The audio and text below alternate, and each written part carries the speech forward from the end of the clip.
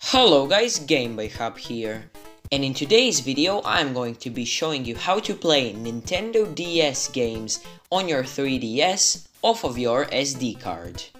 Now the only things you are going to need are a PC, an SD card, and a 3DS. Your 3DS will need to have custom firmware in order for this to work. So yeah, let's get started with the tutorial. So once you guys are on your computer, you just want to go to your web browser and you want to go to the site in the description. So you just want to scroll down and download the twilightmenu.7zip file. You want to wait for it to download. It won't take long. So once that has downloaded, you just want to open the file. And you also want to open your 3DS's SD card.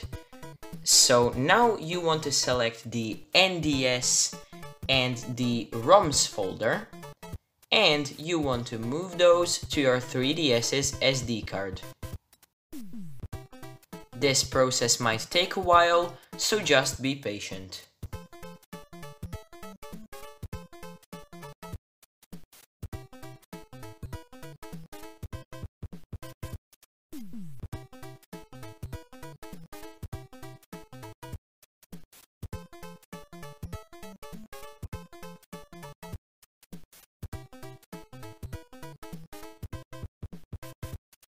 Once that has completed, you want to go into the 3DS for custom firmware users. You want to copy the files and move them to the root of your 3DS's SD card. Then you want to do the same for the DSi and 3DS SD card users. You just want to copy the two files and just move them to the root of your 3DS's SD card. And the final thing you need to do is put all of your ROMs in the ROMs folder. So I have another folder that is the same to the SD card one, so I will just copy this folder onto the SD card and replace the other one. So now you can just eject the SD card and you will be good to go. Okay guys, so when you are back on your 3DS, you just want to launch FBI.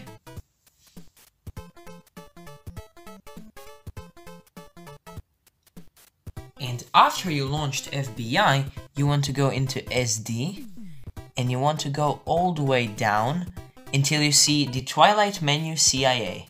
So just press A, and then press Install and Delete CIA. And just click a yes.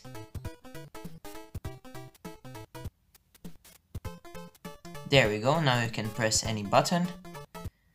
And now you can press the home button to exit FBI.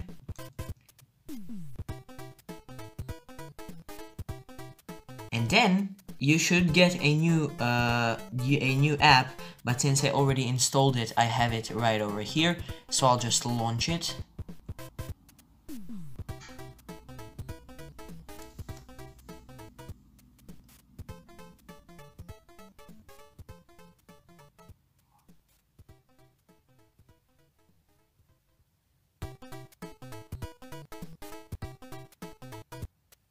Now you need to choose your console. I will just choose the first one it gives me, so I'll just press A.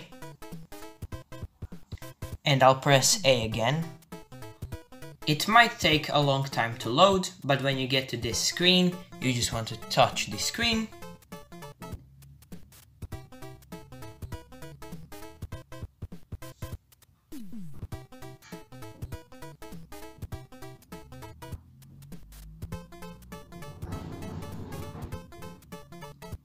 And now you will get this DS-like interface, and now you just want to press the last played game will appear here box.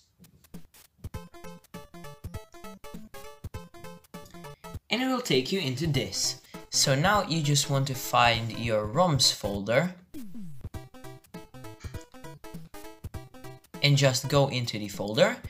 And now you just want to scroll to NDS and go into the folder, and you'll have all of your games here.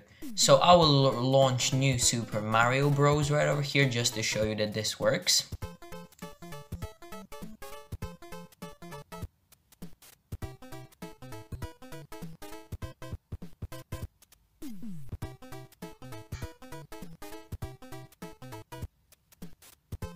This creating ROM dump file might take a while, so you just want to wait for it to create that.